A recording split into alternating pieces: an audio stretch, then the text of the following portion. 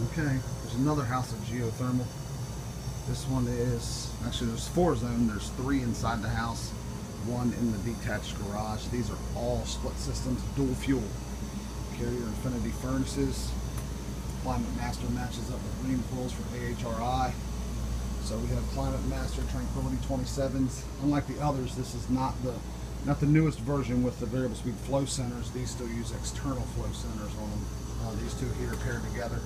This is a 2-ton unit for the loft.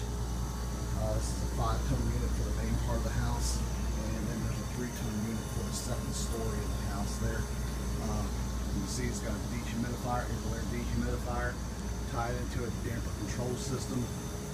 Air humidifier, 2 more humidifiers in the attic. This thing has an ERV for just the bathrooms alone.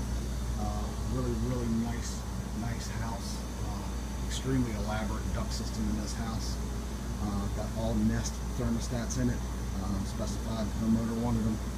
Got one Nest thermostat that runs the dehumidifier tied to the basement Nest. Other Nest on that zone runs the humidifier, so if they're not careful they can end up with them running at the same time. They are aware of that, it's all been explained to them. But, just doing a AC check on, juicing up the loop. House was started in the winter time, so now that we're starting to run warm water through the loop, pipe's starting to expand, pressure's starting to drop a little bit. So we're running the pressure in the loop up to about, I'm getting it up to about 50, 60 PSI, leaving it there. Should run it throughout the summer, and after that shouldn't have a problem. Again, the loop is still cold.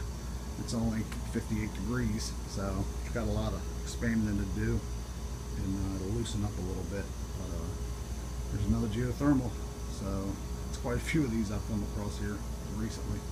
But this is pretty nice, 90% furnaces. Again, all dual fuel setup here. No problem so far. Just juicing up the loop. So far I'm on the second one, and the maintenance check's gone fine so far. If I run into any problems, I'll post that. You can see the insides of these. This one right here. Let's see. We are. Let's turn it back right on here. Again, there's no load in this house, so you can see reflected by the suction pressure there. Suction 12, superheated 20 in the book.